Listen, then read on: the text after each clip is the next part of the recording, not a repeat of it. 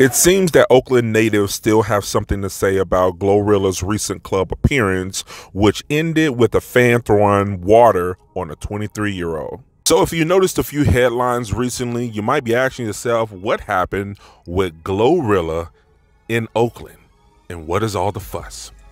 Welcome back to Marcus at Work Media. Let me see if I can help you recap some of this mess. A recent booked club appearance for GloRilla took a turn for the worse when fans assumed the CMG artist would be performing her hit songs. On Wednesday night, February 8th, at Complex Oakland, California, fans became frustrated when GloRilla began exiting the venue without giving them a show.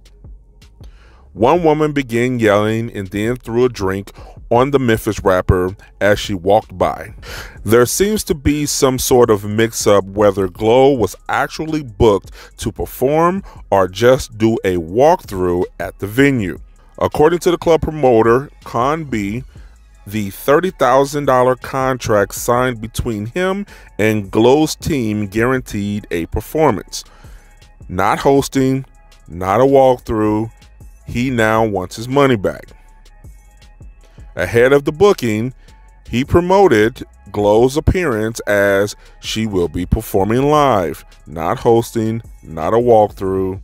She will be performing live in Oakland tonight on his IG story.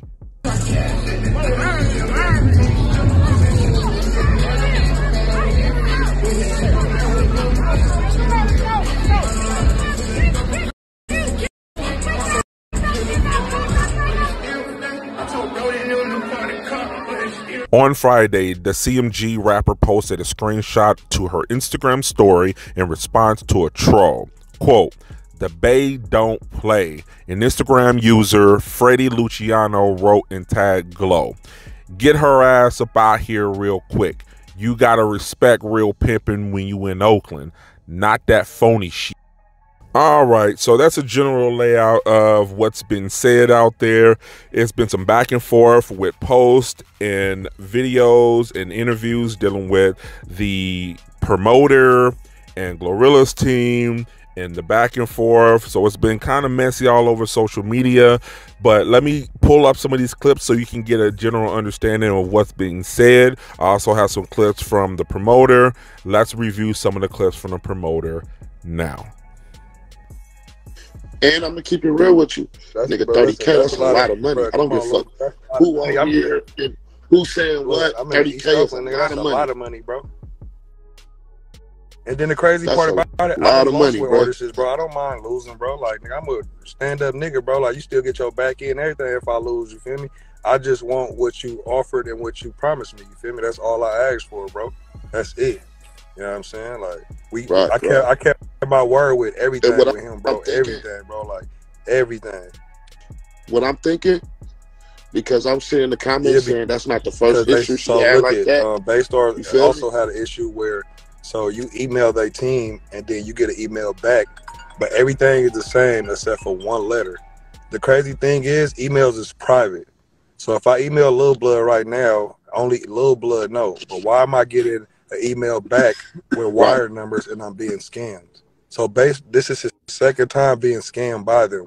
So that's why his frustration was even worse, you feel me, when he was going through what he was going through, shit like that with bruh. Right. And it wasn't no short. She was paid. We even had the ball to behind her. She ain't even make 15K off that show. Come on, little bro. I don't gotta lie, bro. And I still wasn't. Look at the thing is, I still wasn't making paid. Nigga, 600 came out his pocket to pay me, nigga, to help her. You feel me? Didn't have nothing to do with the show, bro. Right. Honestly, do you think because it was a Wednesday? I don't think it was because of Wednesday played a part in it. Because nowadays it's all up to social media. You feel me? So I think you play a big presence in pushing your own show nowadays. You feel me? Because you're. No, she never promoted the show. So you tell me last night she sent the video 4 days before the show, 3 days before the show. Week that we booked her. 3 days before the week that we booked her, and never got it. And then I don't know what happened was on the other end, but I was hearing I was basically hearing that that when Baystars was asking for it, he was like, you know, y'all can have y'all money back. We'll do woo. Like, this one of the biggest artists. We already put all the money in promotion, marketing. We charge people for slots. Why would we want to cancel on people?